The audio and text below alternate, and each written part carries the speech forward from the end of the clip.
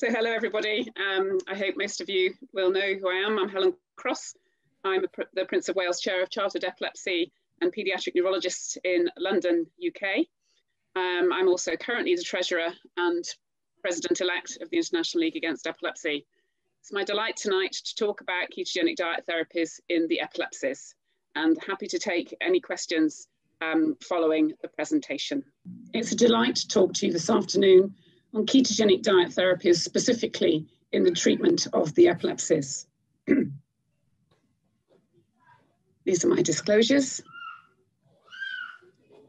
So, as we talk about ketogenic diet therapies, I'm going to cover several areas over the next 30 minutes or so. What is it specifically? Does it work? And looking at the alternative forms of the ketogenic diet that we may utilize. The practicalities of implementation. Barriers to implementation. Can we predict who may respond? In whom should it be considered? Can we implement it across the lifespan? And where are we going from here? So the ketogenic diet, a high-fat diet designed to mimic the metabolic effects of starvation, used in the treatment of epilepsy for almost 100 years. Next year, 2021, does see 100 years since the publication of Wilder's initial 3 cases utilizing a high-fat diet to mimic the effects of starvation, generating ketonemia in the treatment of epilepsy, with later publications of large cohorts of patients where the ketogenic diet was utilized. However, it is not a natural treatment. Many patients come to us wanting to utilize the diet because they see it as a natural treatment. It's utilizing natural products, but on implementation, it needs to be monitored as it has side effects, just like any other anti-seizure medication. We now have randomized controlled trials demonstrating efficacy, specifically in drug-resistant epilepsy in children. The graph on the left shows the results of our randomized controlled trial, where children between the ages of 2 and 16 were recruited with continuing seizures despite at least 2, although in many cases many more, anti-epileptic medications. And they were randomized to either receive a ketogenic diet or no change in treatment over a 3-month period. And you can see that there was a significant reduction in the ketogenic diet treated group over a 3-month period compared to baseline, and also compared to no change in treatment. On the right is a study then was subsequently published from India using similar methodology, but again in children aged 2 to 14, continuing seizures despite anti-epileptic medication, utilizing a modified ketogenic diet, formerly an Atkins diet, where it is high fat, but low carbohydrate and unlimited protein. This demonstrated similarly that there was a significant reduction in seizures from baseline compared to no change in treatment in the ketogenic diet therapy group. And now if we look at the most recent Cochrane review, where they determined 13 randomized controlled trials in 17 publications. Admittedly, some of these randomized trials look at methods of implementation, such as randomization to fasting versus not fasting at initiation, or indeed hospitalization versus non-hospitalization. But for the first time in this Cochrane review published this year, you could see that actually there were 4 studies that could be utilized in a meta-analysis, giving a total number of those on the diet of 193 and those of 192 who had usual care or no change in treatment, and showing that there was a definite favoring of the ketogenic diet in treatment with effect over and above no change in treatment.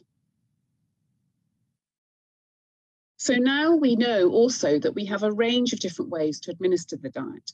The classical diet, as was originally put forward in the 1920s, was a high-fat, low-carbohydrate, low-protein diet. And indeed, where the majority of fat came from long-chain fats, and the ratio of fat to carbohydrate, including protein, was 4 or 3 to 1. It was in the early 1970s and Hunter-Locker put forward that as this diet was perhaps quite unpalatable with a lot of side effects, perhaps using medium chain fat, where medium chain triglycerides generate more ketones per calorie than long chain fat, we could utilizing MCT in the diet, we could actually perhaps free it to some degree with regard to protein and carbohydrate, although it was still a low carbohydrate diet. And indeed, the MCT diet was born. We now also have the modified ketogenic diet therapy, where there's unlimited protein and low carbohydrate.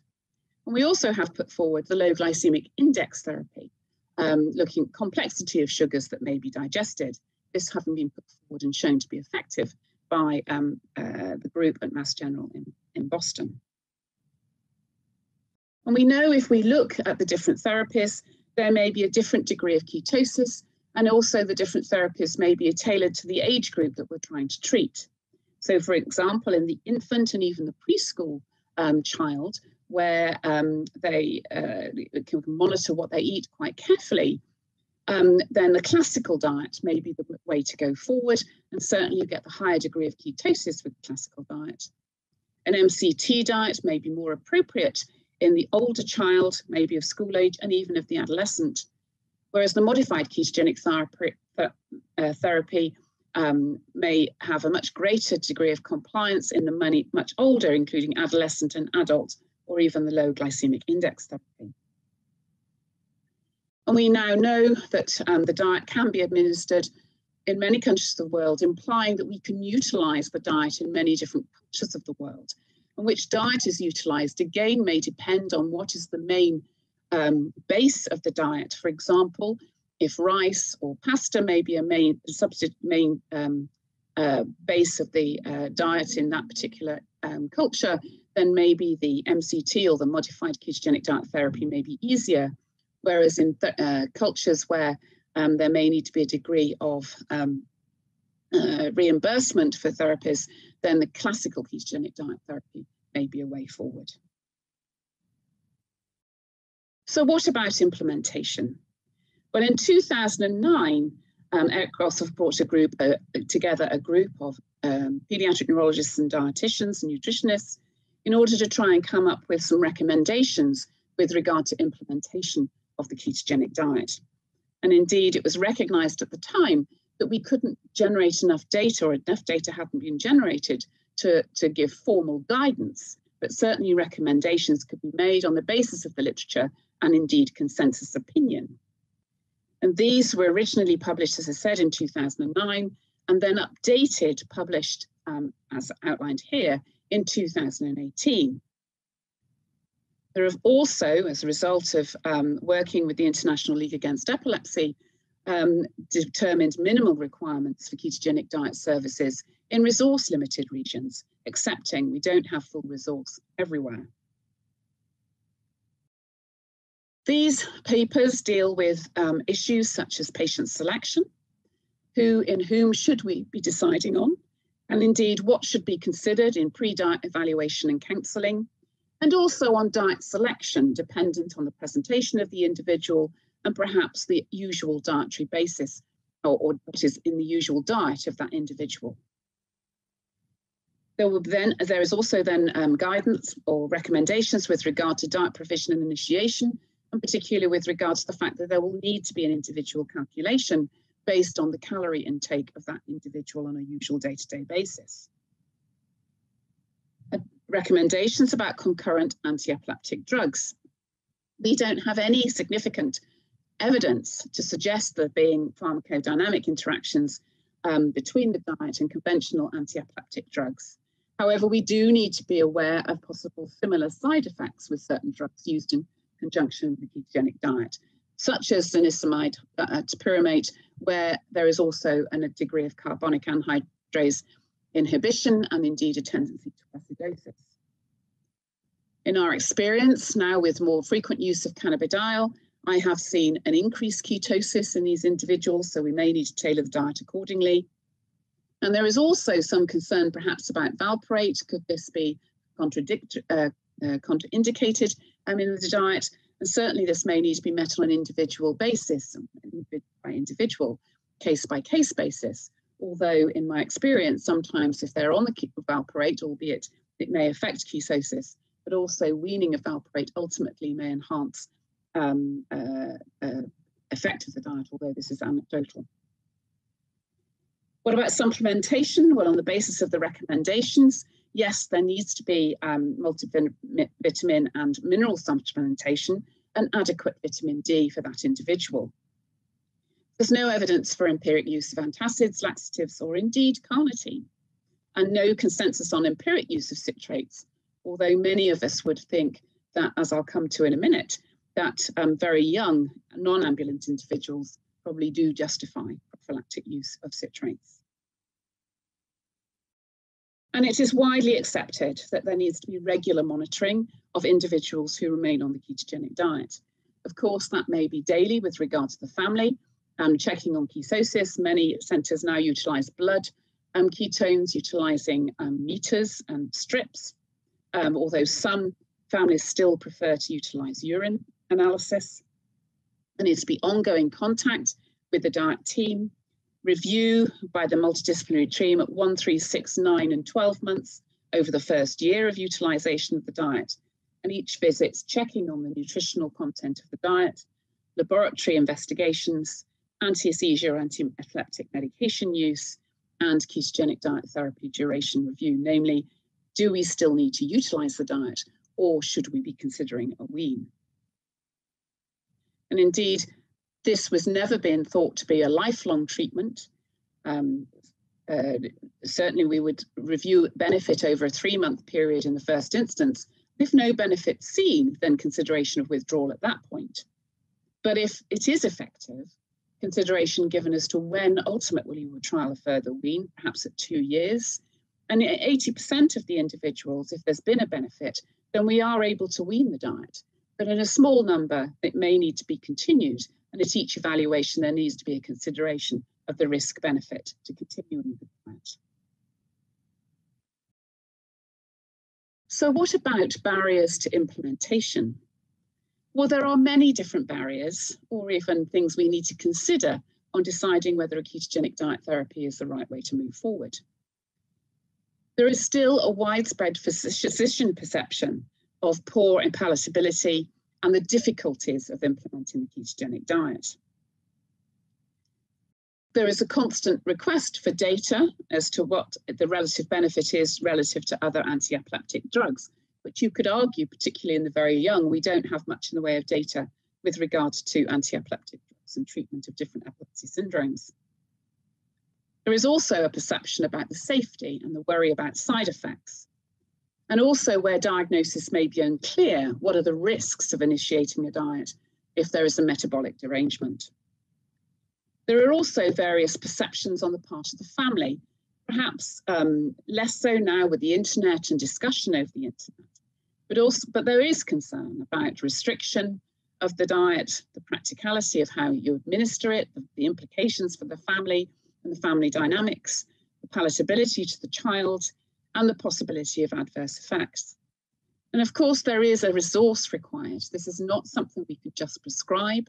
It needs to be carefully calculated and monitored by a ketogenic diet team, not least the dietitian. There are, of course, various metabolic contraindications to administering a ketogenic diet, primarily those conditions where glucose really is required for continued maintenance of metabolic stability.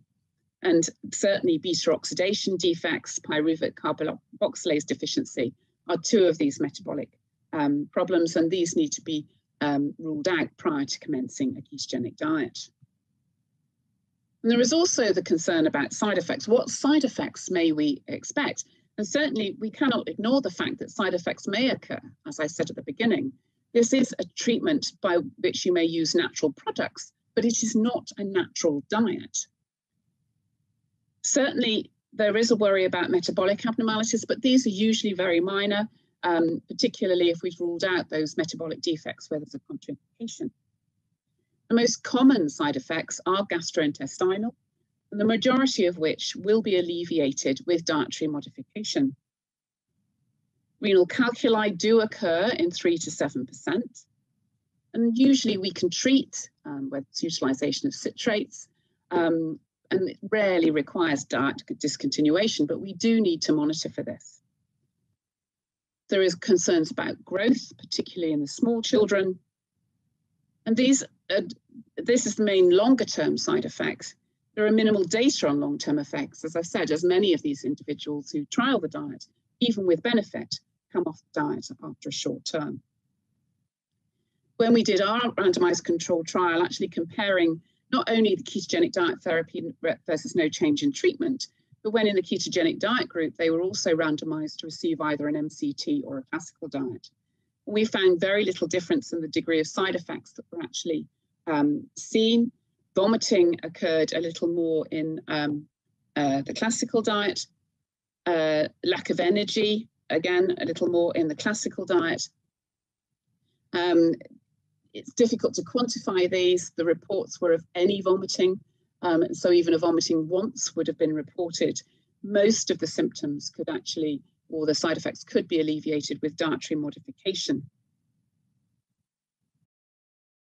On further evaluation of who may be at risk of renal stones, this study from the Johns Hopkins Hospital showed that those who are very young and indeed who have demonstrated hypocalciuria are those more at risk to develop renal stones.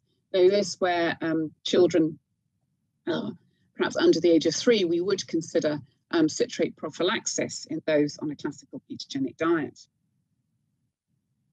And with regard to growth, what is found is that actually growth is slowed whilst on the diet. And it's more obvious the younger the child. The Z scores deviating away from the norm to a greater degree, the younger the diet has been initiated. That aside, once they stop the diet, there is growth catch-up. This doesn't appear to be related to protein intake, possibly related to the mild acidosis and the effect on bone growth that this may have. But certainly once they wean the diet, then there does appear to be catch-up growth, and they don't stop growing altogether. And the other concern, particularly when we're trialing this diet in the older individual or even the adult, is the derangement of lipids and lipid profiles. And you can see from this study from Mackenzie Cervenka and colleagues, is that yes, about 20 to 30% may show a derangement of lipid profile. And although we find in the children that these may, after the initial 3 months, may then subsequently normalize. The consequences of a deranged lipid profile in children is unclear in the longer term, and particularly when you trial the diet for a specified period of time. But the study on the right did look at endothelial function, looking at arterial wall distensibility, and demonstrated that with higher cholesterols, there was a degree of stiffness of the arterial walls, and this could imply there was a risk of longer-term vascular problems. But of course, when we suggest initiating the diet, it is quite an onerous burden on the families, and they do have to think about how they manage to do that.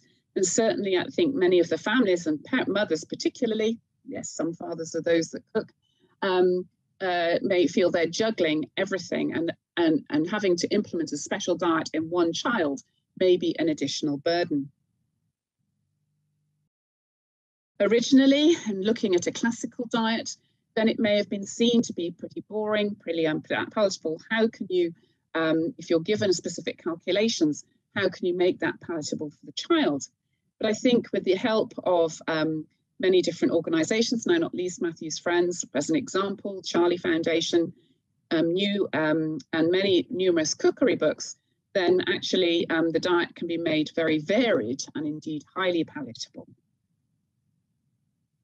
Interestingly, Natasha Schuller, who works with me at UCL, looked at an attitudes to medicine questionnaire and adapted it to implement in a series of families who had started the ketogenic diet in one of their children, and demonstrated that if there actually was a high necessity score, so the family perceived that the treatment was required, then they were more likely to have a child who responded to the diet.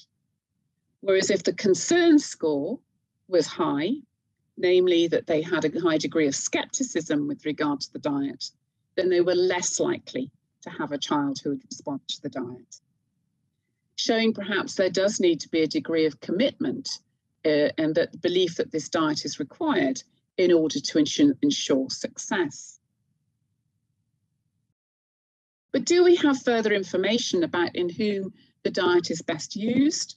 Is there a degree of epilepsy syndrome specific efficacy? We could argue that we need to consider the diet in any child with ongoing seizures who has failed 2 anti-epileptic drugs or 2 anti-seizure medicines. But can we have any handle on who is more likely to respond? Certainly, there is an increasing number of metabolic diseases in which reports of benefit of the ketogenic diet have been demonstrated. Of course, there are metabolic diseases where we are looking at the underlying problem and perhaps targeting that, not least providing an alternative fuel for the brain over and above the glucose that cannot be taken up, whether that be GLUC1 deficiency or indeed pyruvate dehydrogenase deficiency. But whereas previously it was felt that perhaps in mitochondrial disorders that may be contraindicated, we now realise that benefit can be demonstrated and there is mechanistic action that may be show why that is the case. And also some degree of benefit has been shown in glycogen storage disorders. And there are a range of other metabolic diseases where symptoms have been treated successfully with the ketogenic diet, as shown on the right. With regard to epilepsy syndromes, there has been benefit demonstrated in spasms, whether newly diagnosed or indeed drug resistant to standard therapy. Dravet syndrome, again, compared to what we consider suboptimal treatment without stiripentol or indeed following optimal treatment with stiripentol, clobazam and sodium valproate. Lennox-Gastaut syndrome, this showing that can still see similar numbers of portions of benefit, even though there may be a multitude of different causes here. And epilepsy with myoclonic atonic seizures has been shown to have a very specific responsiveness, perhaps more of a response to the ketogenic diet over and above other standard anti-epileptic medications, and even a suggestion from one study about early use being associated with improved cognitive outcome. There is a report from the Australian group of suggesting that actually in a proportion of those that respond promptly, they may have an underlying glucose transporter defect. However, this does not appear to be the total story. And therefore it's still recognised that this group of patients show particular response to the ketogenic diet, but there doesn't appear at the present time to be a mechanistic action that can explain this for all. Of course, that comes down to the other aspect, and namely, how is the diet working? And of course, I think this is we've had a multitude of different actions that have been put forward. But let's look at the classification framework of the epilepsies to see if we can get further insight as to who may or may not respond. Certainly, the etiology or the cause of the epilepsy is gaining is becoming more important, particularly in the more complex epilepsies, responsible, of course, not only for the seizures, but also the comorbidities that may be seen alongside that. And of course, the glucose transporter defects falling into the genetic etiology, an example where we're targeting the etiology with the ketogenic diet in order to gain improvements. GLUT1, one of 9 glucose transporters coded for by the SLC2A1 gene. And of course, we know that this can present in a wide range of different ways. We can have the early neonatal form with the poor prognosis with regard to neurodevelopmental outcomes, seizures in the longer term. There's early onset absence epilepsy, other types of epilepsy, and also later onset movement disorders. Recognizing that glucose cannot be taken up into the brain, treatment with a ketogenic diet, reducing ketones could be seen as a treatment of choice here. And certainly in the study, looking at response to the ketogenic diet, 86% of those with epilepsy as a clinical manifestation appeared to respond. And there is also some data now to suggest that the earlier we diagnose this and treat with a ketogenic diet, it's not just the seizures we're treating, but we also are improving cognitive outcome longer term. What about other genetic disorders? Can we see any other genetic basis to a response to the ketogenic diet?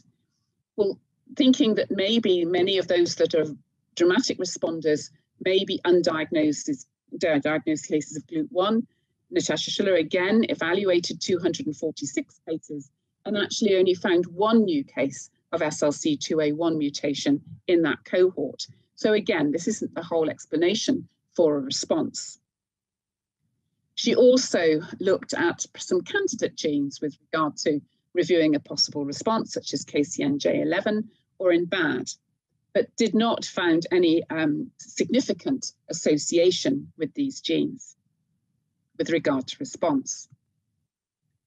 We do, however, know that in structural epilepsies, however, particularly beneficial response may be seen. The study on the left showing a particular response of the ketogenic diet to the ketogenic diet in individuals with focal malformations of cortical development, showing that almost 50% at 3 months from treatment of the ketogenic diet were indeed seizure-free, and that 20% demonstrated long-term seizure freedom at follow-up, even on weaning of the diet. And then a small study on the right showing that the children with post-acquired structural injury epilepsy also showed a particular beneficial response on collated data.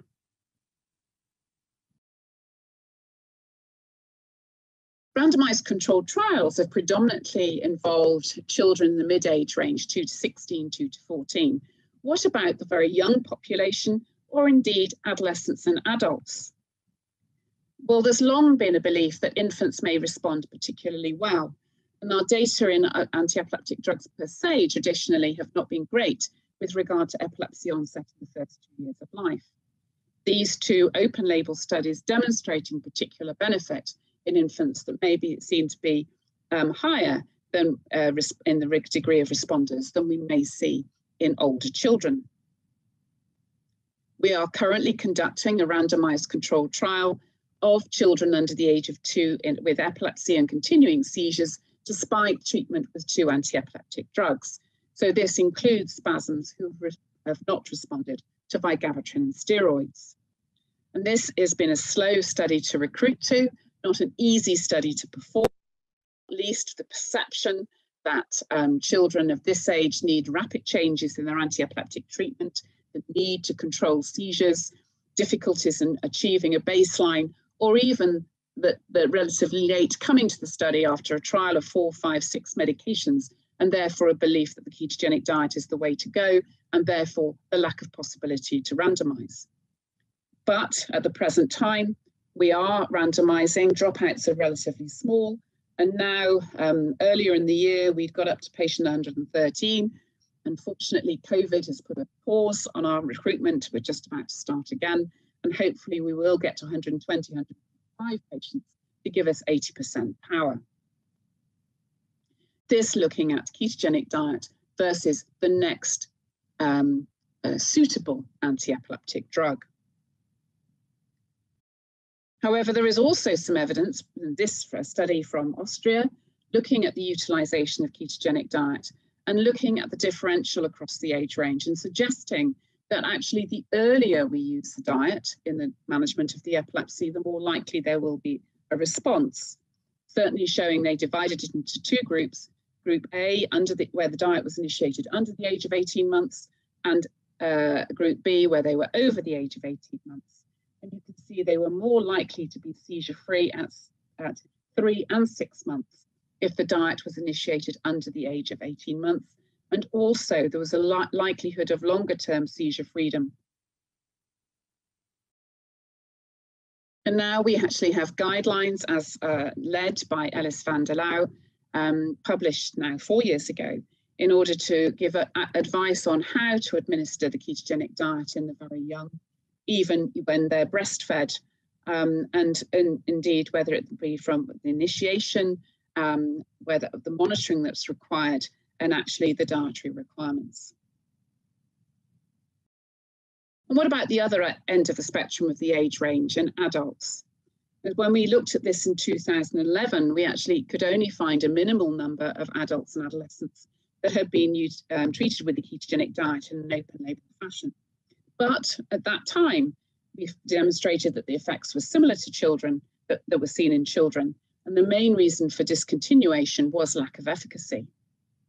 This is a meta-analysis of observational studies in adults published 2 years ago. And again, demonstrating that there were a proportion that became seizure-free, with also 53% had seizure reduction by more than 50%. And there were adverse reactions, but they were mild. What this study showed was that a more relaxed diet is likely to lead to greater compliance, but lesser efficacy. And in adults, certainly compliance is an issue. They need to see significant benefit in order to continue in view of the change there would be to their day-to-day life. This is a randomized controlled trial recently published, undertaken in Norway. And unfortunately, they had to stop this prior to achieving the recruitment required for the power of the study in view of the length of time that it had taken to recruit to the study. It took up to 6 years to achieve the number of patients. 277 were assessed for eligibility, 129 did not meet the inclusion criteria, and 73 declined even after meeting inclusion criteria. So in the end, there were 32 patients in the control group and 24 patients in the diet group. And indeed, although they can see that there's some patients who appear to have a dramatic change in seizure frequency on the ketogenic diet, looking at the group data, there was no significant difference in seizure reduction between the two.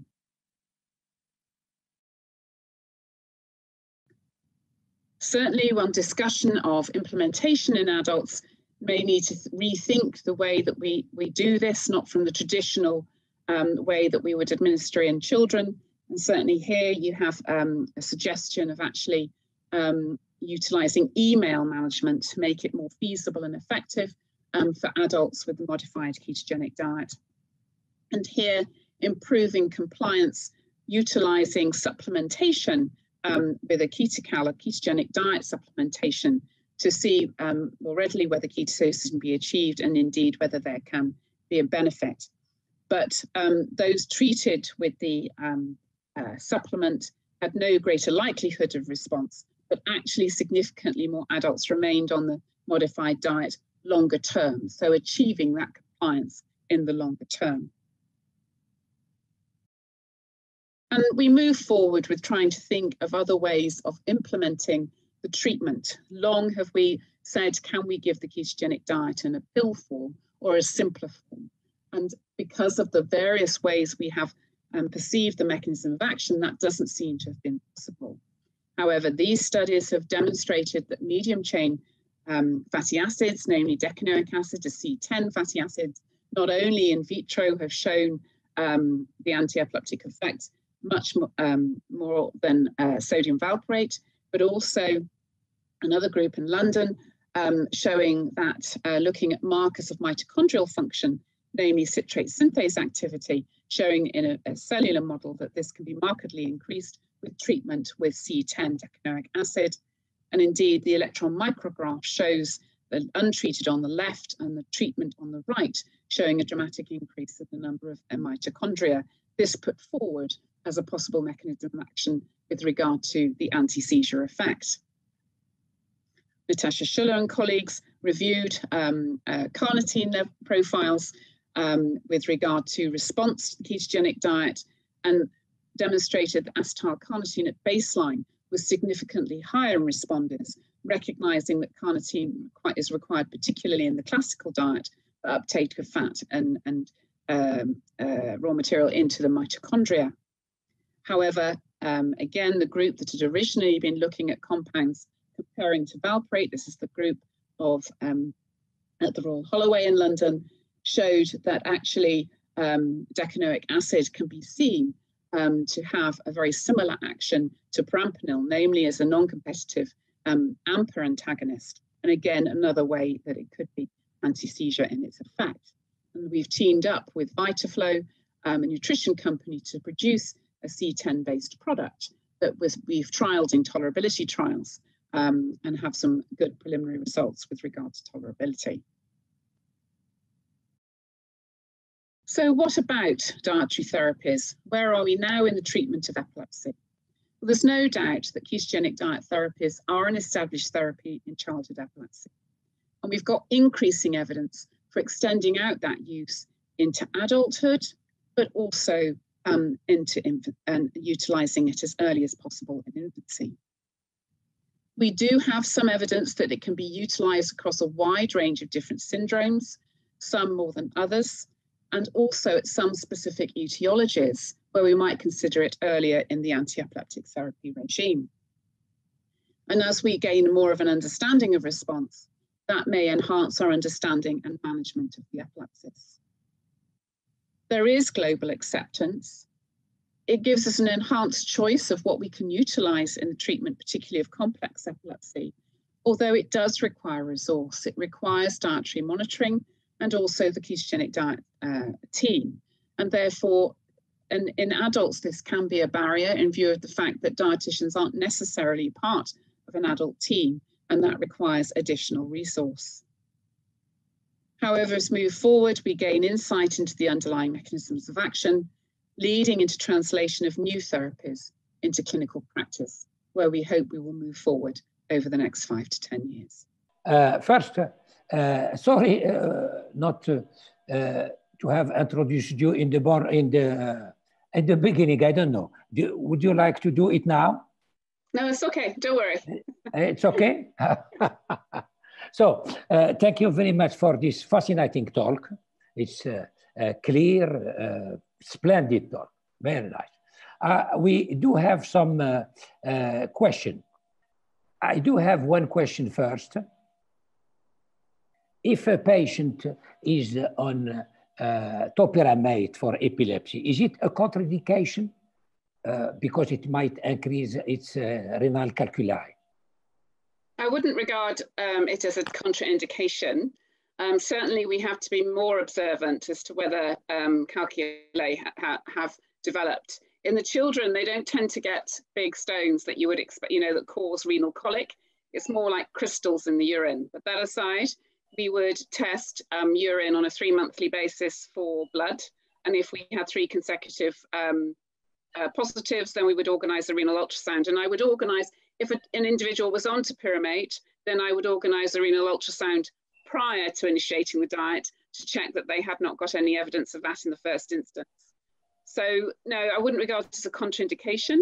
If the topiramate hadn't been of help and the ketogenic diet was, then it would be the first one anti-epileptic I would try and wean. But that aside, I've got children who've continued on both. We've just been careful for monitoring for renal calculi. Thank you. I have a second question. I think 2 people have asked this question already. Is there any place for ketogenic diet in status epilepticus? And I would answer yes. And I think increasingly we have been utilizing the ketogenic diet, particularly with refractory status epilepticus. So where they've been admitted to the intensive care unit and where they haven't, whether they've perhaps been put on a barbiturate coma and haven't been able to be weaned from that first time, or whether they failed second-line medication. There are concerns that perhaps, will it be absorbed? How can we administer it? We administer down a nasogastric tube, and therefore utilizing it earlier in status epilepticus is perhaps more advantageous because there's less concern about the fact the gut may have gone into ILAE after a prolonged period on ITU. There gets concerns about gut function. However, it can be given, ketogenic diet can be given parenterally, but I think this may be utilized more frequently when individuals are on a ketogenic diet and require periods nil by mouth.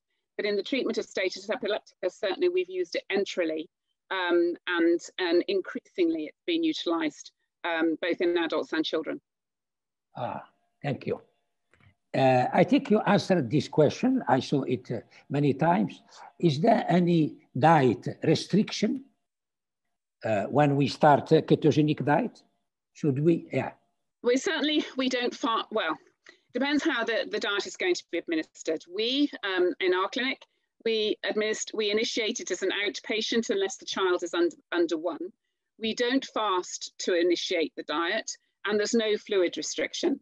In the older we'll say 10 years ago, when it was gaining momentum, there was a protocol, particularly from Johns Hopkins, and this is somewhere that's got an enormous amount of experience, that would fluid restrict to 75% of fluid within gluten diets in the diet. We don't do that. We don't restrict fluids, and we don't fast on administration of the diet. So the only dietary restriction really would be if they've already got a dietary problem. And we can utilize, I mean, if you think about it, yes, it's easier if they aren't, you can administer it as dairy-free, but it's more difficult. You know, if you've got an individual who's dairy intolerant or milk intolerant. But certainly the only, one thing I will mention is that people worry about behavior disorder and being a contraindication to the diet.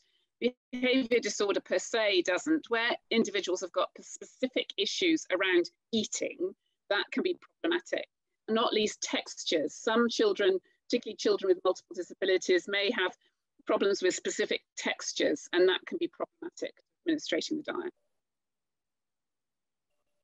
Okay, another question is if relapse occur after discontinuation of ketogenic diet, should we reinitiate it? Start it again? Of course, yeah. I mean, when we initiate the diet, you know, we look for a response. And if there's been no response after a 3-4 month period and the diet has been optimized, then we would wean quite quickly. And then people ask, how long do you continue the diet for? And we usually go for no more than 2 years before trying to wean. And 80% of individuals will come off the diet without a problem, even though we've weaned the diet. There seems to be some degree of disease modification. But there are some individuals who, on attempting to wean the diet, do get an exacerbation of seizures. And then we have to weigh up the risk benefit of continuing the diet. And some, you know, yes, we do reinstitute the diet and get benefit again. And they may go longer before we try and wean again. But, you know, we're constantly weighing up the risk benefit to continuing the diet. What are the risk of side effects versus the benefit of actually achieving better seizure control? And I have got, albeit a handful of children, only a small number of children who've carried on for 5, 6, 7 years on the diet because that's the optimal treatment. And they are so much better on the ketogenic diet. When we try and wean it, then they get a seizure exacerbation. Very good. On another question, is a patient on another approach, another kind of palliative treatment like vagal nerve stimulation? Can we add a ketogenic diet? Absolutely. And in fact, there's some data that's almost an additive effect. You know, you get some benefit from the vagal nerve stimulation and then further benefit from ketogenic diet. So being on vagal nerve stimulation, there isn't any real treatment that's contraindicated in administering a ketogenic diet. And certainly you can see additive effects. I think you answered already this question. I saw it many times. How long should we keep giving ketogenic diet? How long? 3 months, 1 year? In order to assess for benefit, it usually takes 3-4 months because you need to optimize the diet for that particular individual. If there's been no benefit after that period of time, then it's unlikely there's going to be benefit longer term, and therefore we would wean the diet. You know, traditionally we've said try the diet for 2 years and then try and wean it if there's been benefit. Some children don't get there, especially some of the children with epilepsy with myoclonic astatic seizures. They may try it for a year and then do they need to continue it? And some can wean at that point. But traditionally we try for 2 years, you know, if they've had benefit, we utilize it for 2 years and then we discuss trying a wean. Okay. Another interesting question. If we stop ketogenic diet in glutamine 1 deficiency, is there any chance that the seizure became refractory? You mean in GLUT1 deficiency? Yeah. Yeah. I mean, Yes. We have children who come to us who haven't been diagnosed and their seizures have not responded to anti-epileptic drugs. And we diagnose the GLUT1 deficiency and they get a much better response to ketogenic diet. So they may be refractory to the medication, but they still may respond to a ketogenic diet. The main reason, others ask if they've got seizure control with a medication and GLUT1 deficiency, should they go on a ketogenic diet? And I think in young children, the answer would still be yes. In adults, it's more of a discretionary discussion, I think, for family. But in children, we know that actually they get impaired cognition if they continue to have without benefit. And ketogenic diet, there's some evidence that if you start it early, get response to the seizures, then also their cognitive outcomes are improved. And even those that we've started later, they get much more better cognitive performance if they're on a ketogenic diet than if not. So I think you're not only treating the seizures, you're treating the other neurological manifestations of GLUT1 deficiency when you utilize a ketogenic diet. Thank you. Another question, too many questions. From your experience, does ketogenic diet alter the plasma level of phenobarbital? It will change, does it change the level of phenobarbital? We've got no evidence that that indeed occurs, no. Okay, that's fine. Another question, how is the weaning process of ketogenic diet? Do you switch to normal diet immediately or in slower process? Okay. It's a slower process and it depends what type of diet that they may be on as to how you wean it. On a classical diet, you may reduce the ratio slowly of fat to carbohydrate, including protein. So if they're a 4-to-1 diet, in the first instance, you may go down to 3.75, then 3.5. And how quickly you do it probably depends in some degree on the response they've had and how long they've been on it. So if they've only been on it 3 months and it's had no benefit, you'll probably be able to wean it over a 2 to 3 week period. If they've been on it 2 years and they had a real benefit from the diet, then you're going to wean it over a 3 to 4 month period. An MCT diet, you're probably just going to slowly reduce the percentage of fat as medium chain triglyceride. Sometimes we just substitute snacks to start with a normal snack and then reduce the meals. It may depend from child to child and also on the type of diet that they have been on. Very good. Another question, too many questions. Another question. Do you have any data on patient being just on ketogenic diet only, not for seizure control, not on anti-epileptic drugs? Yes. Now, if you're talking about, we regard the ketogenic diet as another anti-epileptic therapy. Some children who we start on it have been on medications in the past and their families have decided it's not been of benefit and we've therefore just started the ketogenic diet. Others, if we see benefit from the diet, then from the dietary therapy, then we slowly wean the other medications because they haven't been as beneficial, just like we would if we had a successful anti-epileptic drug. So yes, they do wean from medication and some children are maintained on a ketogenic diet only in their treatment. Oh, very nice. Another question I think is good answering. Is compliance to ketogenic diet a concern for you? What's that, compliance? Compliance to ketogenic diet. Is it like anti-epileptic drugs? Yeah, this is what we tried to study with the Attitudes to Medicine questionnaire, which actually was formulated for looking at compliance with anti-epileptic drug therapy, looking at attitudes to therapy, whether there's concerns or a belief that it was going to work. And there's no doubt there is a relationship of response to positive attitude that it's going to work and that there's a lack of concern about the treatment, suggesting that families adhere to it more if they believe it's going to work and they feel that it's going to be safe. So I think, one thing we can look at is ketones. We look at ketones in the urine or the blood and they monitor those daily when we're starting the diet and for at least a period of time following. If they're not ketotic, then it's unlikely they're complying with the diet.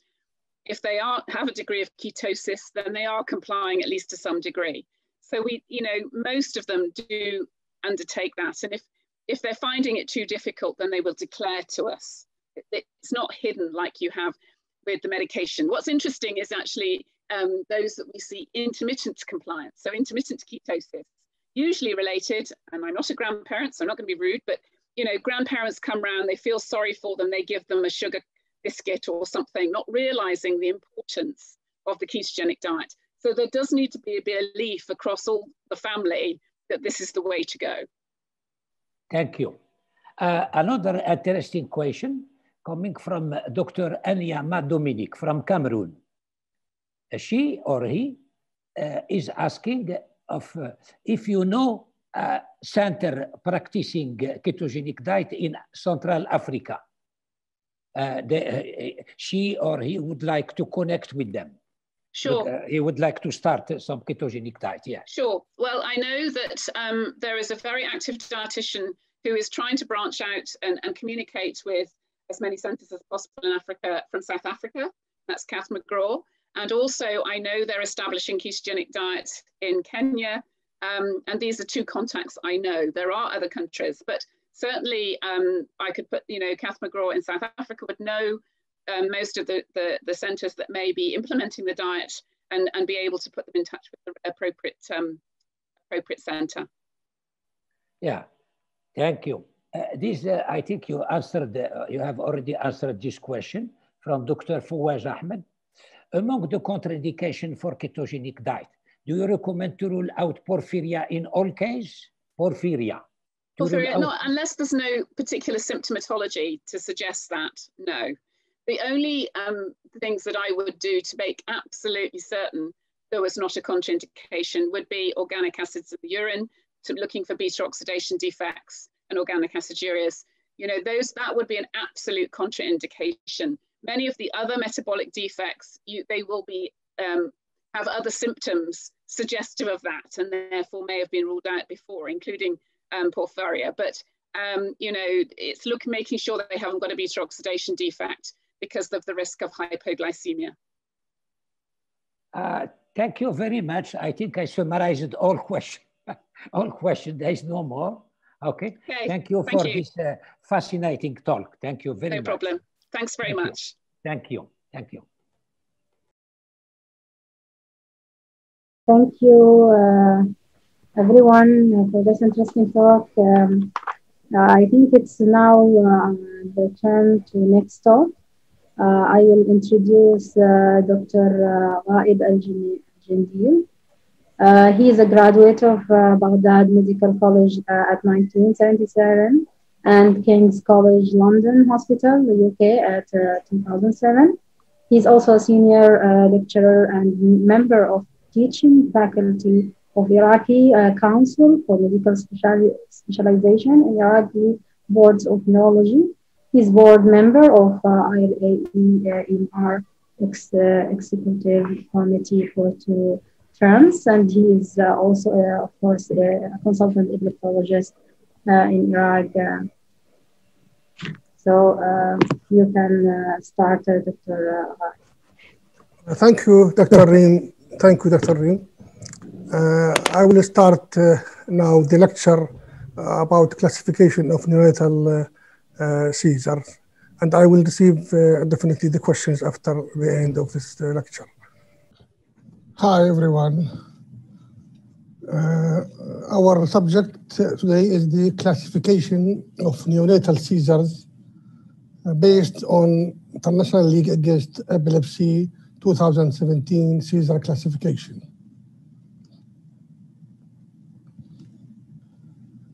The ILAE Commission on Classification and Terminology recognized that seizures in the neonatal period require special considerations, and therefore a task force was established with the aim of integrating seizures and epilepsies in this age group into the ILAE 2017 classification.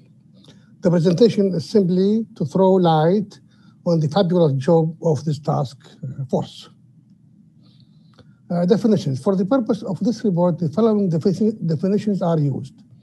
gestational age, which is the most important, time elapsed between the first day of the last menstrual period and the day of delivery, while PMA, post-menstrual age, is the gestational age plus the chronological age in weeks, that is the age after delivery. Conceptional age is the age from conception, that is to say, post-menstrual age minus 2 weeks. The preterm infant is the infant born before at or before 37 weeks. While the neonatal period is the period from birth up to 28 days, 4 weeks in term neonates, while from birth to up to 44 weeks of PMA, post-menstrual age, and preterm neonates. Well, seizures are the most important common neurological emergency in neonatal period, as you know all. The majority of neonatal seizures are symptomatic and are of an acute illness with an underlying etiology usually. But epilepsy syndromes may present in this neonatal period. Main causes that account for most of the seizures will be shown in the next figure. That is to say, hypoxic ischemic encephalopathy is the main, infarction and hemorrhage, genetic, metabolic, infections, brain malformations, etc. Well, clinical diagnosis of neonatal seizures is difficult, and there's usually poor inter-observer agreement independent of the observer's specialty. The immature state of the motor pathways in terms and preterm neonates may account for some of the difficulty in differentiating seizures from non-epileptic movements. Well, seizure burden is defined as electrographic seizures in minutes per hour. And there is evidence that electrographic seizures, or electrographic seizure burden has a comparable effect on the outcome similar to the clinical or electroclinical seizures. The ILAE defines a seizure as a transient occurrence of signs and symptoms, or both of them, due to abnormal, excessive, or synchronous neonatal activity in the brain. Electrographic only seizures are not included in this definition, the definition of the clinical seizures. Neonatal seizures historically are often categorized as clinical only, electroclinical, or electrographic only seizures. A clinical only seizure without a definite EEG association, an electroclinical seizure coupled with an electrographic seizure, while an electrographic only seizure refers to the presence of a definite EEG seizure that is not associated with any evident clinical signs. The American Clinical Neurophysiological Society has recently defined electrographic neonatal seizure as a paroxysmal, abnormal, sustained change in the EEG characterized by a repetitive and evolving pattern with a minimum of 2 microvolt voltage and the duration of at least 10 seconds. This definition does not require any evident clinical change. Historically, the classification proposed earlier before this classification is included the following: the multifocal clonic, the focal clonic, tonic, myoclonic, and subtle seizures. And this is the usual classification which we are using really in our daily practice. Well, the goal of this report is to propose a classification of seizures in the neonates by the task force that emphasizes the key role of the EEG in the diagnosis and be acceptable to neonatologists, pediatricians, epileptologists, neurophysiologists, and neurologists as well, and linked to 2017 ILAE operational seizure classification or epilepsy classification later on. Next slide shows the proposed approach for seizure classification. And this is the presentation is either clinical suspicion of seizure or critically ill patient. Then by video EEG or integrated amplitude EEG, we will find that there is, when they are without EEG correlates, they are non-seizure episodes, while if they are associated with EEG correlates, then they are seizures.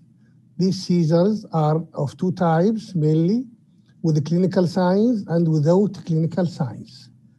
When they are without clinical signs, they are called electrographic only seizures. When they are with clinical signs, they will be one of the following. Two main types, the motor and non-motor. The motor is defined or subdivided into automatism, clonic, epileptic spasm, myoclonic, sequential, tonic, while non-motor into two types, autonomic and behavioral arrest. A third type is unclassified when the picture is not very clear. Well, the clinical events without an EEG correlates are not included in this proposed classification of this task force. As seizure in the neonatal period have been shown to have a focal onset, so a division into focal and generalized seizure is unnecessary.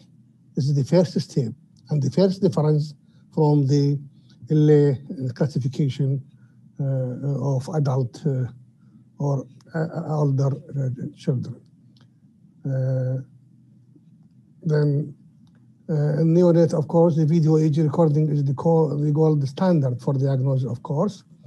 A proportion of seizures are electrographic only, particularly in encephalopathic and critically ill patients. They are mainly electrographic. Uncoupling may increase after administration of anti-seizure medication, especially phenobarbital. Therefore, this will increase the chance of electrographic only seizure, and therefore electrographic only seizures should be part of the classification. The second step about the aware and unaware, that's the impaired awareness seizures. This is not applicable, of course, in neonates, as it is not possible to confidently and reproducibly assess awareness and responsiveness in this age group, so it is omitted. This is followed by the division into motor and non-motor seizures. In the classification of 2017, focal seizures are determined by the first feature, while seizures in neonates can present with a variety of clinical signs. In the majority of cases, a single predominant feature can be determined. This is the third step, to determine the predominant feature and not the first feature to be registered.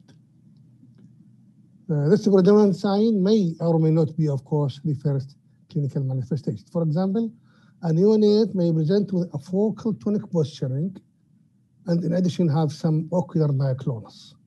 This can still be defined as a tonic seizure, despite of this ocular superadded myoclonus. With events with a sequence of signs, symptoms, and EEG changes that change at different times have been described as a sequential seizure. And this was added to the seizure types in this age group. Well, of course, several seizure types described in ILAE classification cannot be diagnosed in newborns. For example, sensory seizures. They may appear in a neonate as just electrographic only events. Awareness and responsiveness cannot be accurately assessed in neonate and hence not readily classified, and it is omitted from the typing of the classification. Similarly, somatosensory or visual auras cannot be determined in neonates and so are omitted.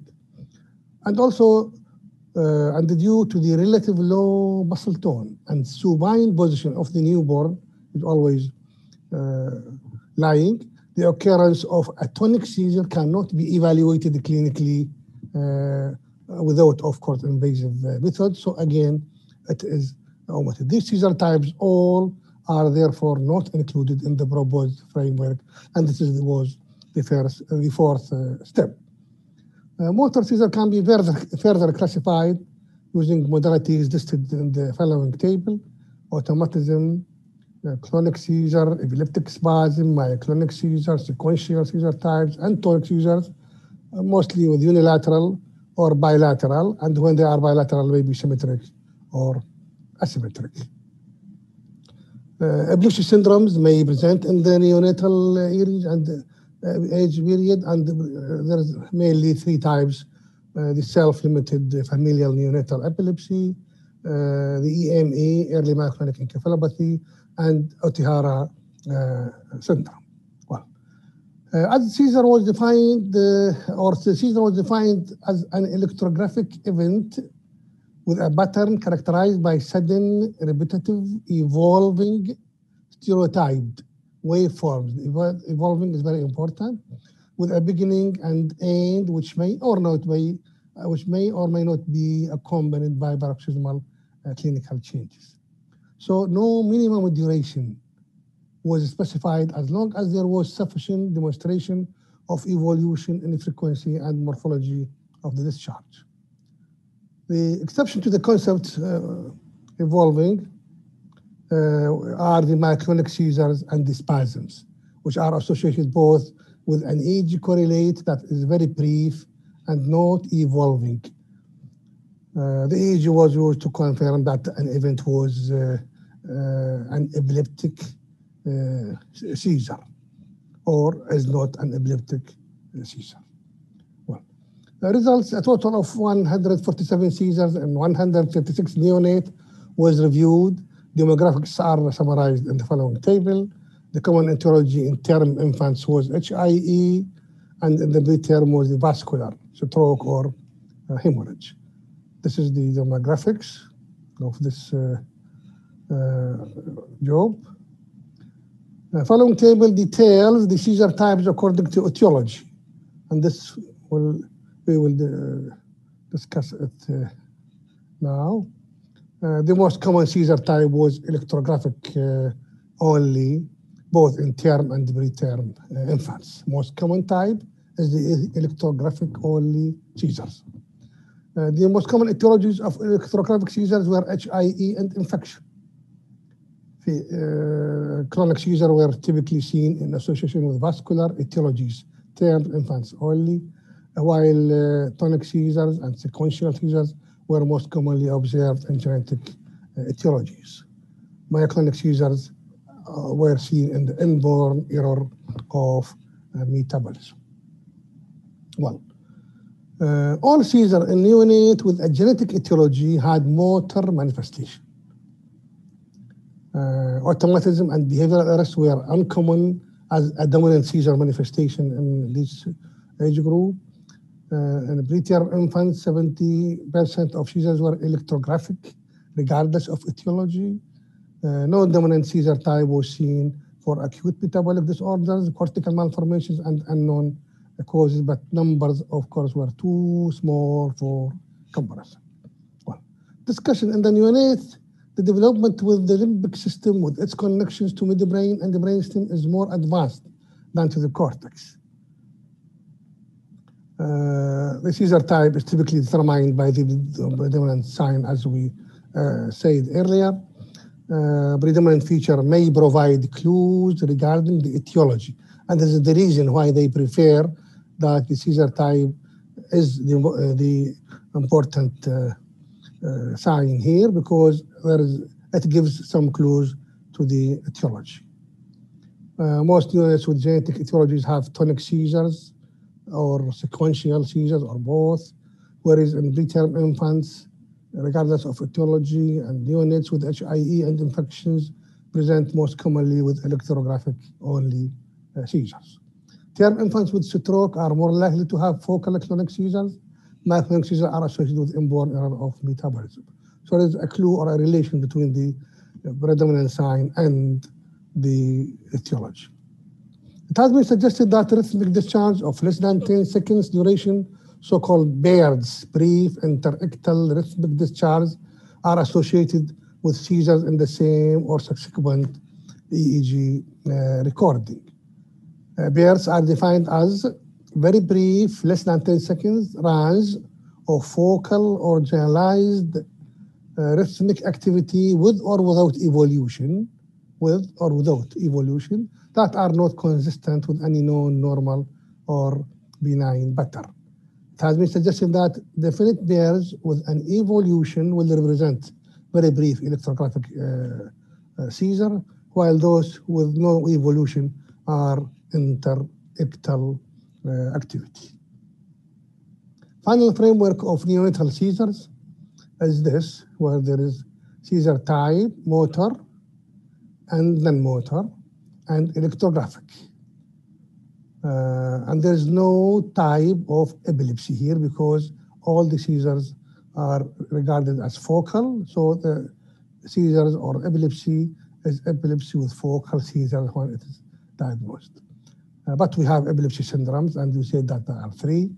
These are the etiology, the 6 boxes of etiology, where there is they omit the immune box, which is found in the older children, because no place for immunity is regarded or proposed here, while they add the box, special box for hypoxic HIE in the etiology. So hypoxic includes HIE and other hypoxic events in neonatal period. The structural box includes infarction, hemorrhage, brain trauma, and brain malformation. Malformation are here associated with or put together with the infarction and hemorrhage.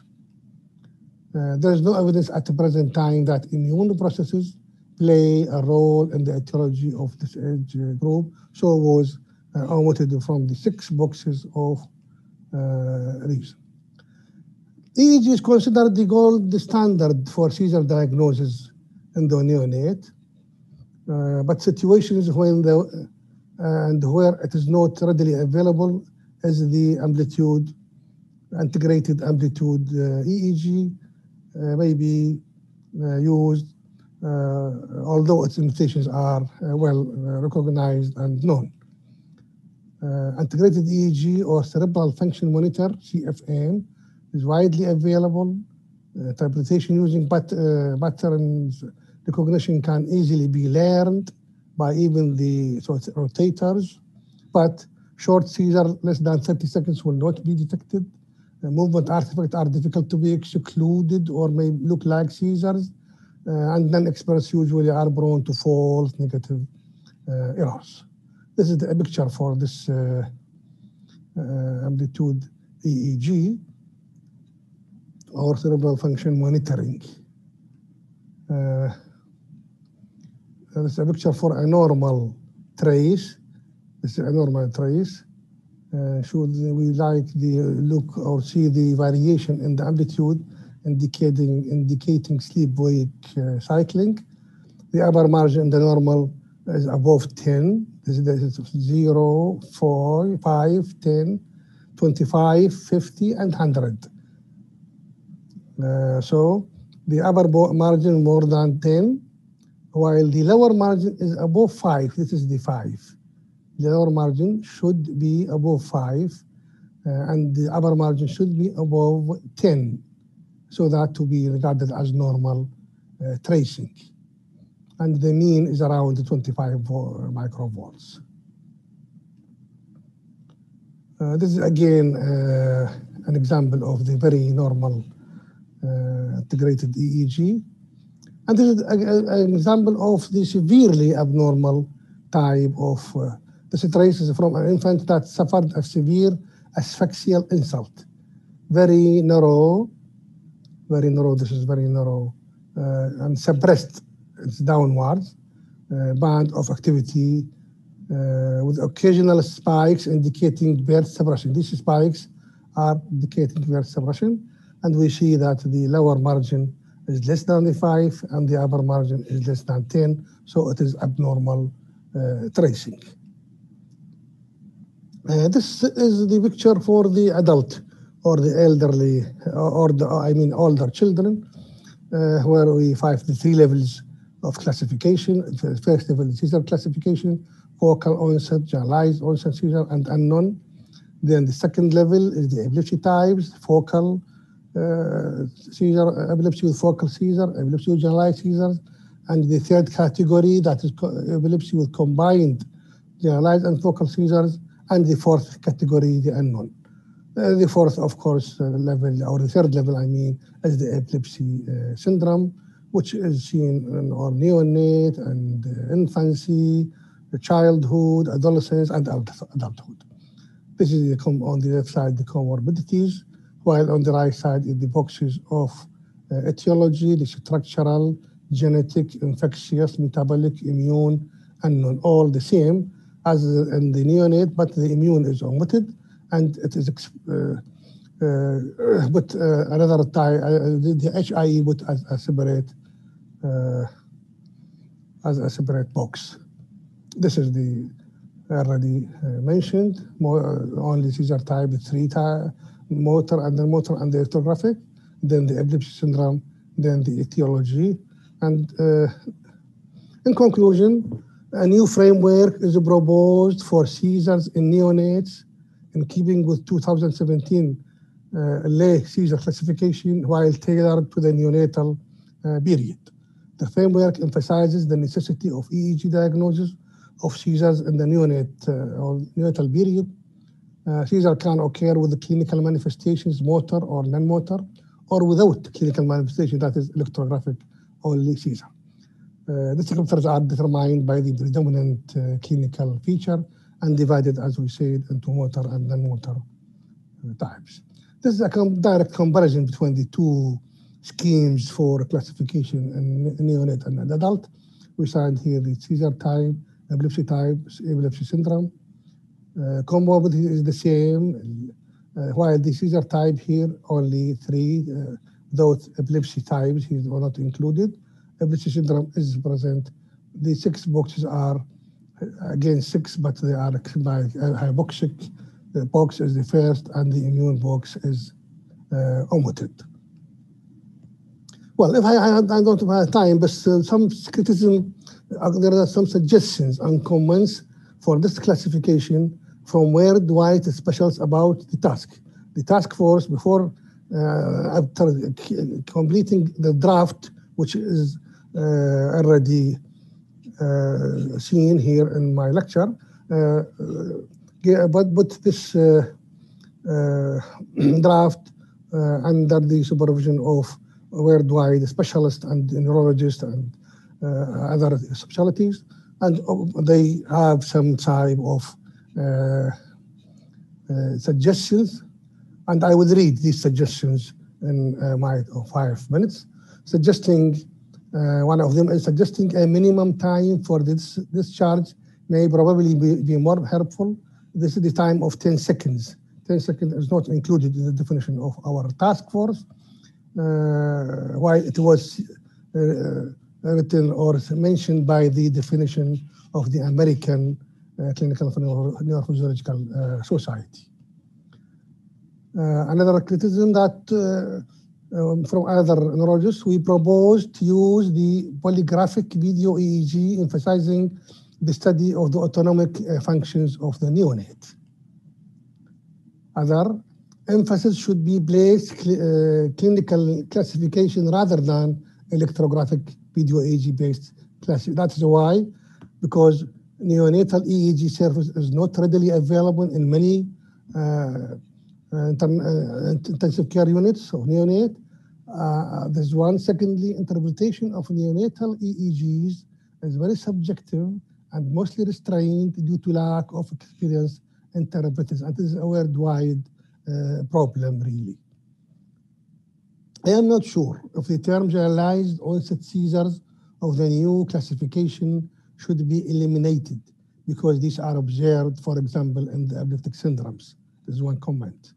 Other comment about bears or electrographic only seizures are more easily picked up in the severely encephalopathic infant since they stand out from suppressed or discontinuous EEG, while in the healthier, perhaps more active infant, brief or very focal discharge may be hidden to algorithm or to the eye of the observer.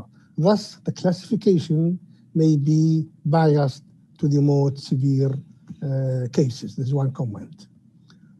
Other comment is that the first symptoms versus most prominent symptom. This is causing difficulties in practice when looking at videos, as the implications are different.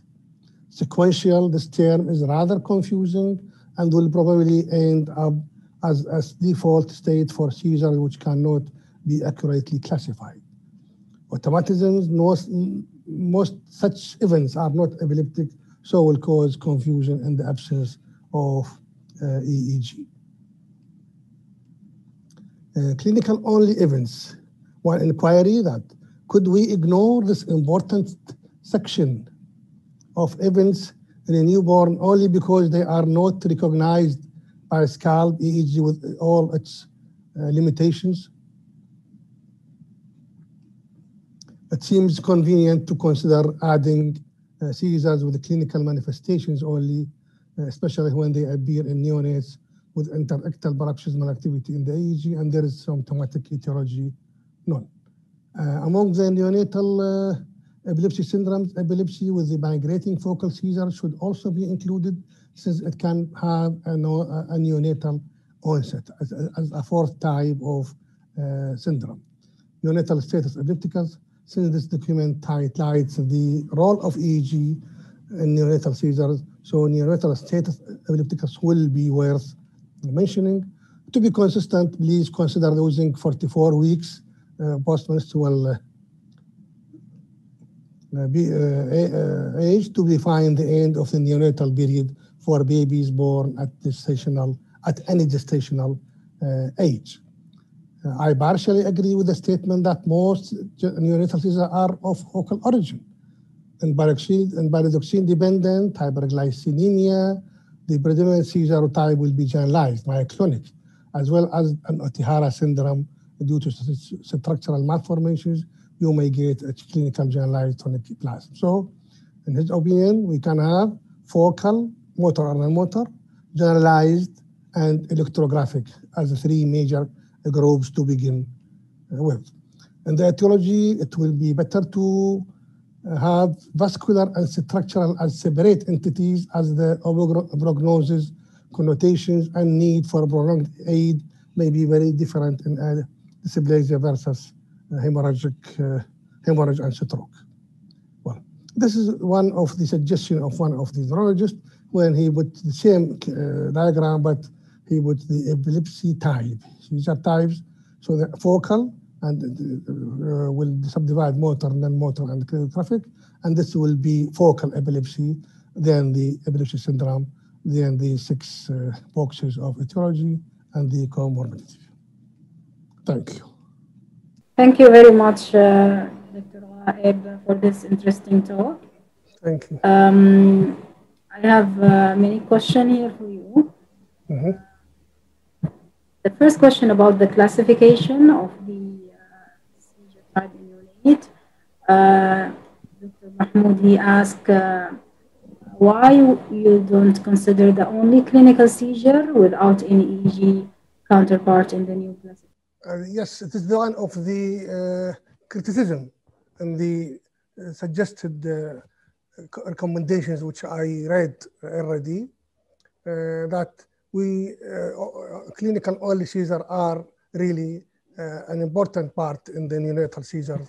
Yeah. The other question by Dr. John, he asked, do we classify based on the predominant feature or based on the first feature? I think he means the seizure feature. Yeah.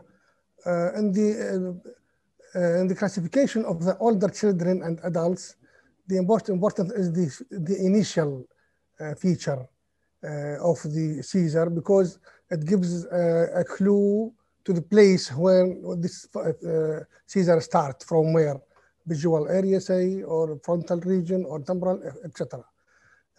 This is in the neonatal seizure, as in the opinion of this task force, is not is taken in another way, that they regard the predominant feature, that it's repeated more and more than not the first one, because it is not important that the place where the seizure will start is not important as the etiology is important. They found a sort of etiology relation between the type of the predominant type of seizures and the etiology. So they took or regard the predominant and go to chronic type, tonic type, sequential types, etc. This is one of, again, one of the criticism and the recommendations. It's also, for me, it's not clear what they mean by the sequential type. Sequential means, again, it's found in the new classification for the adults and older children, when there is different phenomenology and different EEG changes in the seizure. It is not one type of seizure. It is not one form of seizure. It will take few different shapes from one, changing from one to another with a different EEG change. It's called sequential type of seizures, and it is included really in the new classification of the operational seizure classification of 2017. And it is again included in neonates. Yeah. Very good, Dr. Raed. There is also an interesting question about, she asked about the seizure semiology. She asked Dr. Sousan, do you agree EEG is more important than semiology in seizure localization in neonate, since seizure onset couldn't be discerned most of the time? Well, in the localization, no, it is not very important really, or not very useful in localization. And the task force did not take this point in consideration. They are not considering the localization. They consider the etiology. So go to this predominant feature. So the EEG is not, well, is not very important really in localization in the neonatal region, in the neonatal age. Definitely the clinical may be even more important. Yes, thank you very much. Another question he asked about metabolic cause of neonatal seizure are common, such as hypoglycemia, hypocalcemia. Shouldn't these seizures be generalized rather than focal? Hypoglycemia and hypocalcemia, these are metabolic changes, and they are usually considered may be related really with the generalized seizure sometimes. But the presence of generalized or focal seizure is a debate in this age group. This task force did not consider the generalized seizures, while really, in my opinion, for example, we have to consider it because we have myoclonic. In Atihara, we have tonic seizures are generalized or focal, and we have in EME we have the myoclonic, which are generalized. And say in pyridoxine deficiency seizures, they are usually generalized, and even the EEG picture is a classical 3-cycle. So really there is generalized seizures, but the task force really did not consider this. But there are some objections from other neurologists. Really, what I did in my lecture is to take the opinion of the task force and project it to you. And then I took the recommendations and the suggestions or the objections of worldwide neurologists to this scheme of classification. This scheme of classification is still really in the progress. I think for 2 weeks, I received an email that they end and the final draft of this classification will be pushed to epilepsy in a matter of 1 week or say. So we wait for this final version in a matter of few weeks, I expect. Excellent, Dr. Waib. There is also a lot of interesting question for you. Also she asked about, could you mention example for subtle seizure? Yeah, subtle seizure is one of the older classifications of neonatal seizures.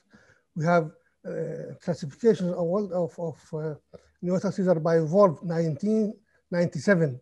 He put the subtle seizure, the first one, then the clonic seizure, the tonic seizures, and the myoclonic seizures. And this is very practical, really, in our daily practice. Subtle seizure means when you have some changes in, say, an eye closure, then face deviation, then movement of one hand, so some sort of remote changes in different places of the body, say sometimes even apnea, maybe some sort of this subtle seizure. There are seizures which are not very clear to the eye, but they are seizures.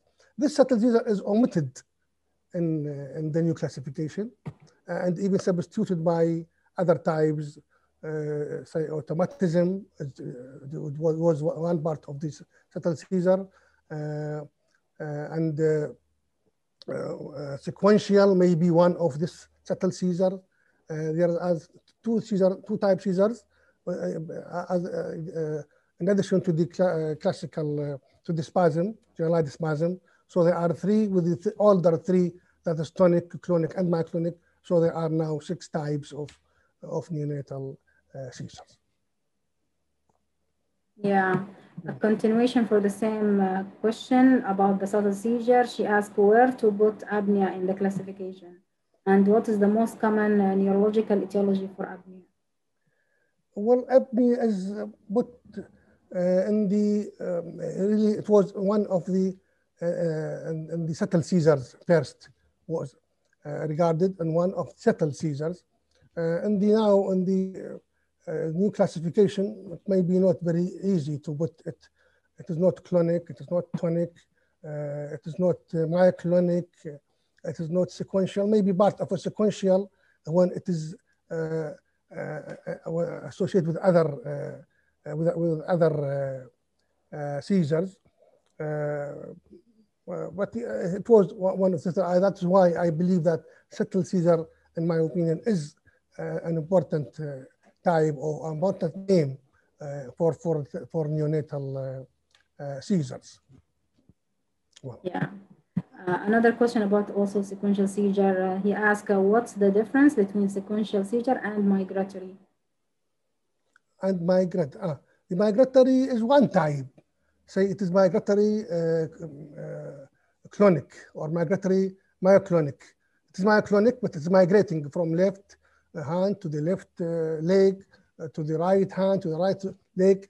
It is one type. The sequential, no, it is not one type. It is different types, maybe clonic here, then tonic, then it is a spasm.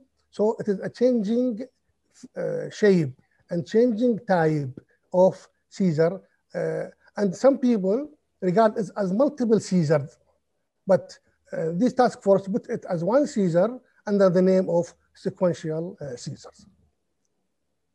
Could it be a localization, maybe migratory from the right to the left?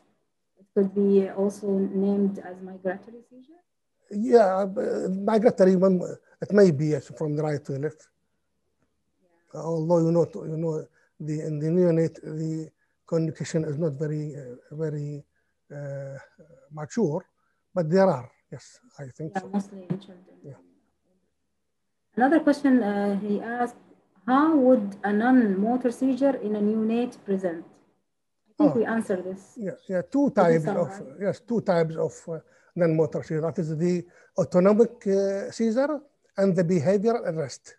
Two types, behavioral arrest and autonomic seizures. Both are non-motor seizures, while the motor seizure are 6 types, as we say before. Both of them are the clonic seizures on one side, and on the other side is the electrographic only seizure. Okay, very interesting. There is also a practical question from Dr. Zahra. She asked, when you prescribe vitamin B6 and folinic acid in a neonatal seizure? No, when we consider, no, when we expect pyridoxine 6 deficiency seizure, we have to use it. The recommendation is that in any type of refractory neonatal seizure, you have to put or to give B6 or folinic acid. And you know, pyridoxine, the seizures are usually very early in presentation. They start from the first hour. Even they may start from the intrauterine life. There is some seizure in the intrauterine life of this neonate, and it will start. So when we expect this type, we have to give vitamin B6 or folinic acid in high doses sometimes, because you know B6 or pyridoxine is needed for the synthesis of GABA in the neonate, which is very important again for the neonate, since GABA, you know, as you know, is not inhibitory, it is excitatory in the neonatal period, and is very important for maturation of neurons in the neonate. Okay, another good question. She asked about the classification of seizure in the neonate. She mentioned, what about if she did only one EEG and it was non-conclusive?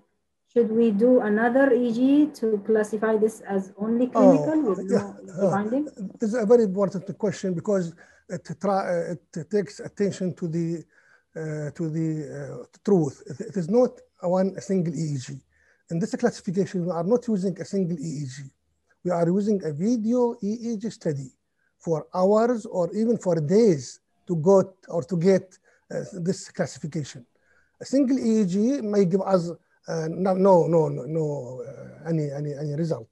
We have to be, if we have no video EEG, we have to repeat this EEG again and again sequentially so that we can get a better result. One point is very important, really, is that in the EEG, when it is single or when it is not very sequential or when we have no video EEG, we will depend really on the background, on the assessment of the background of the EEG. It is very important.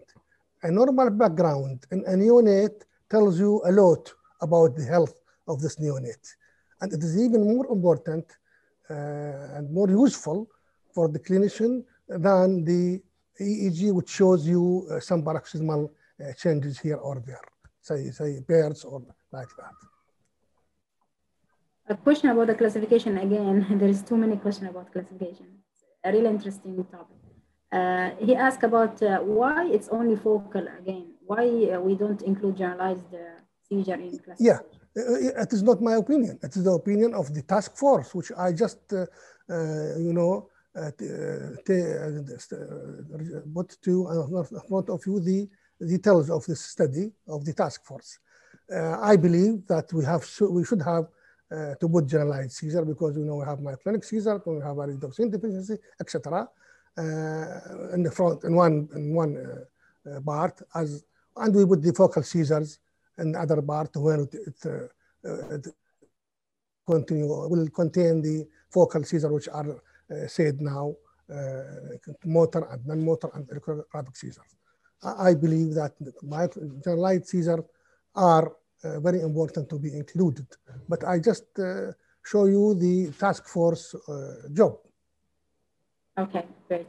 Another question, what are the definition of electrographic status epilepticus in neonates? Status epilepticus neonatal status is when you have abnormal in more than 50% of your recording.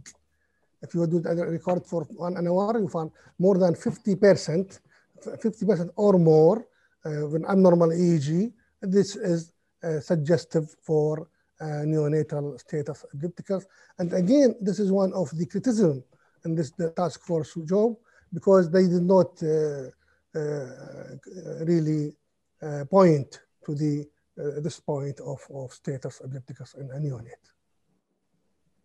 Okay, last question, but not least. What about the prognostic value of this classification and therapeutic consideration?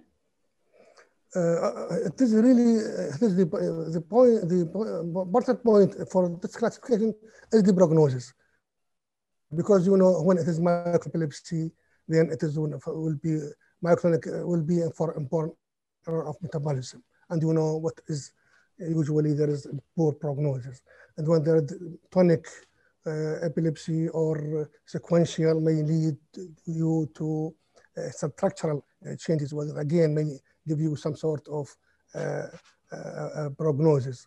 So it will give you some idea about the etiology. Then the prognosis will be according to that etiology. Sometimes everything is normal. You go to the benign conditions when you benign neonatal familial epilepsy, or you go to fifth day syndrome, which is now regarded as seizures and not type of epilepsy, or even you may go to sleep myoclonus of normal sleep myoclonus of a neonate. So it depends on the etiology, which is suggested then by this classification. I think there is a comment by Dr. Fatma Abdallah. She just right. She mentioned it's necessary to have corpus callosum myelination, which is not completed during infancy, in order to have generalized seizure. Maybe that's why it's not included. Definitely, you are very right.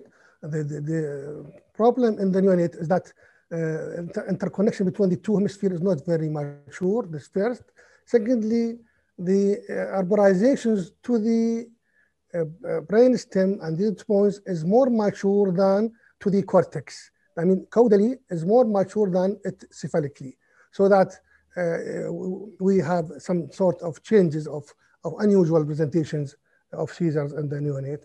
And this point of corpus callosum agenesis may be very important, definitely. That's why in preterm infants, we never have even the generalized seizures. No generalized seizures are seen in the preterm infant. In term infants, we will find these seizures, say, myoclonic or by reduction deficiency, etc.